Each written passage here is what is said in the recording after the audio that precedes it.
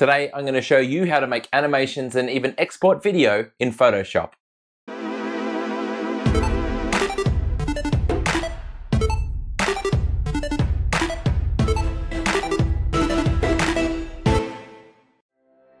Everyone knows Photoshop is an industry standard image editor, but did you know it can also do animations and even video? Today I'm going to show you how to make an animated GIF, whatever it is. I'm going to show you how to do that in Photoshop, and then we're going to look at how we can export that as a video and even open existing video files. Let's get to it.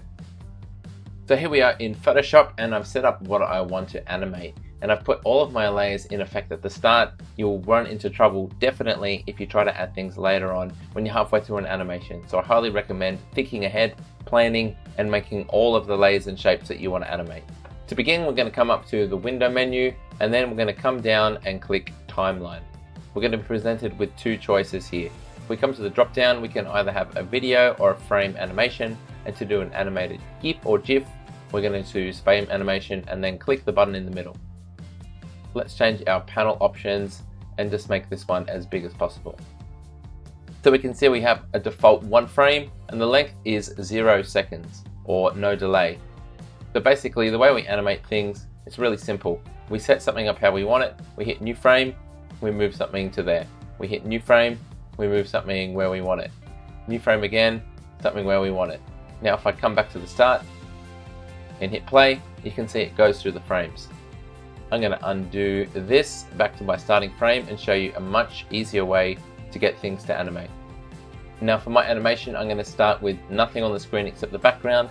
Chuck's going to pop up and then speech bubble is going to appear, disappear, and Chuck's going to pop back down. So really my first frame should have this one hidden and should have Chuck moved well out of the way. There's my true first frame, so I'm going to make it a little bit longer. I'm going to go for 2 seconds. Then I'm going to hit the new frame button to add in my second. This one I want to put back to no delay. I'm immediately going to add a second frame, and I'm going to set up the second frame to have Chuck Norris exactly where I want him in the end. So round about there. You can see at the moment it's very jerky between one or the other, but Photoshop has something awesome inbuilt, and to access it we click and hold shift to select both of these at once, and then we come to this button here which is tween, and that stands for in between. Basically, we tell it how many frames to add in between our starting and ending position, and it will pad that out and make the animation for us. For this one, I'm going to go with 8. Let's rewind and hit play. 2 second gap, Chuck comes up, and the animation is over. Now you'll notice even though it's set to 0 seconds, it runs a little bit jerkier in Photoshop than it will in the final exported animation, but don't worry too much about that. For me, I'm going to continue with my animation. So I'm going to create another new frame. This time I'm going to turn on what was previously a hidden layer. I'm going to hold shift and click the other frame before it, and then I'm going to go to tween once more. This time we're doing opacity, which is already ticked, and I'm going to put it down to about 5 frames. Now we'll find that it animates the opacity automatically from 0 to 100. I'm going to do a similar thing once again. I'll create my finishing frame, I'll turn off the layer, and then I will hold shift, tween. This time I want it to be quite fast, only 2 frames in between. And finally I'm going to add my last frame, and in it I'm going to move Chuck Norris down off the screen once more. Select both frames, come to tween, this time only about 4 frames. Now the frame where my text is up on the screen for the longest time, I'm going to make that pause and be on for 1 second, just for a little bit of emphasis and to get that subliminal message working. Let's review. Back to the start, hit play, 2 second gap, up comes Chuck, here comes the speech bubble, 1 second pause, Chuck goes away. Perfect, I'm ready to export this one, and to do that I'm going to come up to File, Save for Web. You might find that yours looks particularly patchy, and that's because the colors might be set to something lower. Setting them lower is a great way to save on file size, but if you want maximum quality, you need to have them on the maximum 256. If you're only seeing JPEG here, well, you'll need to come to the drop down and change that to GIF or GIF, and that will give you the animation options here. Another thing to note is the size down here. So currently it's 635 kilobytes. It's pretty big for an image. you can come to the width and height here and put in something much smaller, and it will update the size over here straight away. So that got it down to less than a third. I can preview one more time. You can see how much more smoothly it runs. And I'm going to put mine on forever, so it just keeps on looping and looping and looping. Now I can hit save and save my file. So here's our file running in the browser. This is exactly how someone would see it on a web page.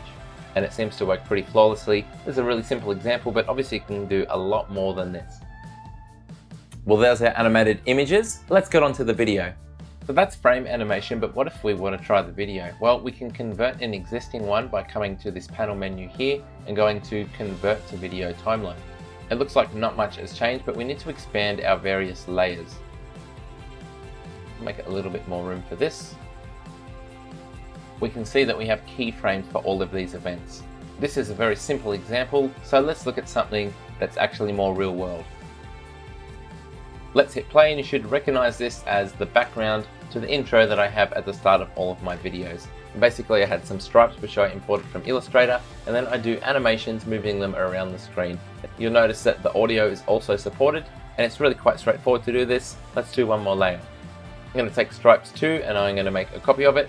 You can see instantly here it appears.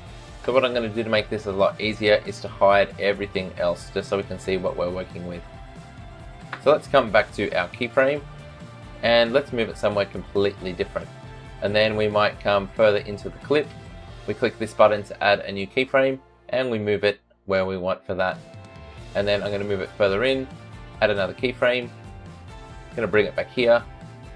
And then we're going to click this shortcut button to finally go to where we want it to end, and this time we'll end it just in shot. We'll bring it back to the start and we can see that it's followed our animation. Compared to the frame animation, all of the tweening is completely automatic in this. And like before, we can also do it with opacity and style. However, that's not what I choose to do for these ones. So let's really spice things up and import a video. I'm going to shrink this down to simulate picture in picture. I'm going to hit the tick. And if I bring my playhead along, we should see that the video, this time from one of my Lego drone reviews, starts to play here. So I can move this around on my timeline to where I want it to start and finish playing. I can also drag the start and end to do some cropping. And of course, by changing the height, I can decide what's above and below it. So as you can see, this computer is not really a powerhouse, but it gets the job done. You can set up picture in picture. You can use this as like a dirty and cheap version of After Effects if Photoshop is all you have. When you're finished, it's quite easy to export. We come up to File, Export, and then Render Video. We have two options here. We can use the media encoder, and then we can choose our format just like you would for any other video program, or we can come to Photoshop Image Sequence and then set whatever format we want there, and it will export frame by frame, JPEGs, TIFFs, bitmaps, whatever you need for your application. When we're ready, we just hit render and our video will be made. Well, that's it. Hopefully you've learnt something new and something valuable. I'll be back soon with more 3D printing and other creative content. Until then, thanks so much for watching and happy Photoshopping. G'day, it's Michael again. If you liked the video, then please click like. If you want to see more content like this in future, click subscribe and make sure you click on the bell to receive every notification. If you really want to support the channel and see exclusive content, become a patron. Visit my Patreon page. See you next time.